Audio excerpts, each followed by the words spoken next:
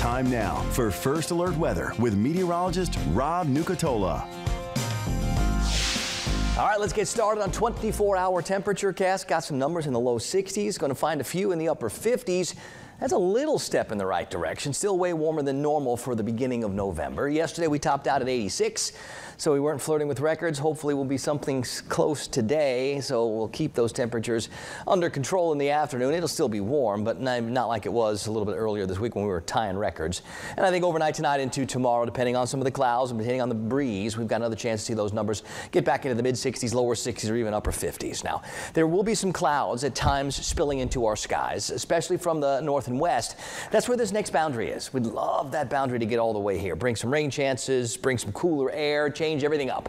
But that boundary is going to struggle making it this far south and this far east, so we're likely going to be stuck in this same air mass for several more days, and that means our forecast is not going to change all that much for several more days. It's 59 in Thomasville, it's 61 in Tallahassee, it's 62 in Valdosta, so there's that 60-ish, a couple degrees either side of 60. I see the dew point numbers a little bit lower today. Instead of being in the 60s, they're in the upper 50s, so that tells me a couple of things. The air is just a smidge drier than it was, and I think that allows these temperatures maybe to inch down another degree or two before all is said and done. So maybe we can get more widespread upper 50s this morning. There's that 59 again in Thomasville. How about a 59 to match it in Quincy? Blakely's the coolest spot at 57. Apalachicola the warmest spot at 68. Perry's pretty close at 65. I see a 63 at Camilla and a 61 for Bainbridge. It's not going to be breezy today, but I do think from the east or northeast we'll have a little bit of a breeze, and maybe this morning that can limit some fog that'll be trying to form. Places like Live Oak, visibility is down to 1/4 mile, and Moultrie 1 1/4 miles. Now here's that boundary lined up from like near New Orleans all the way up into northern parts of Alabama and eastern parts of Tennessee. Behind it, the air is much cooler, feeling a lot more like November back there.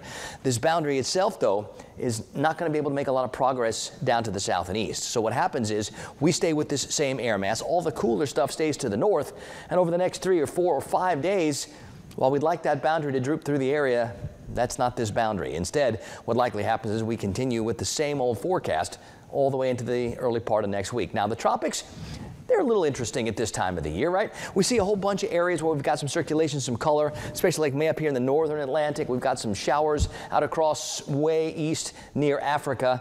The spots that we're most interested in are going to be maybe the southern Bahamas and parts of the Caribbean, where it doesn't look like there's a lot going on just yet. All week long we keep talking about how there's some potential for development. Well, we've got 2 areas now that we're watching.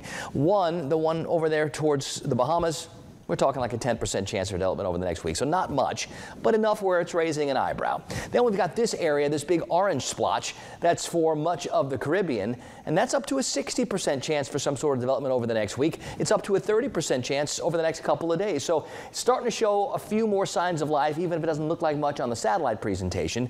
We will keep watching it. There's nothing to be concerned with just yet. There's no guarantee anything's ever going to form there, but we'll certainly keep our eyes on it, and if anything changes, we'll let you know. On the Gulf today, winds out of the east and northeast, 5 to 15, seas 1 to 3 feet. We'll put a little light chop in the protected waters. It's 50s and 60s this morning. We'll call it partly cloudy. Sunrise time is 7:52. Now, here's another one of many, many reminders. This coming Sunday morning is when we turn those clocks back, so the sunrise time will go from 7:52 to 6:52, or something close to it. So we'll have the sun up before 7 a.m. Today, it's going to be closer to 8 a.m. before the sun is officially up. We'll go mid-80s this afternoon, call it partly cloudy. Not an unpleasant day.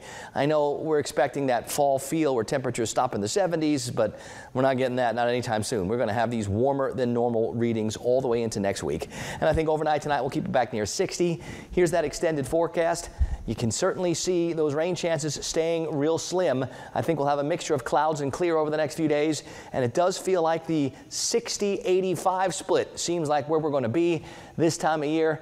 It probably could be the 50-75 split, but we are running quite a bit on the warmer side of normal.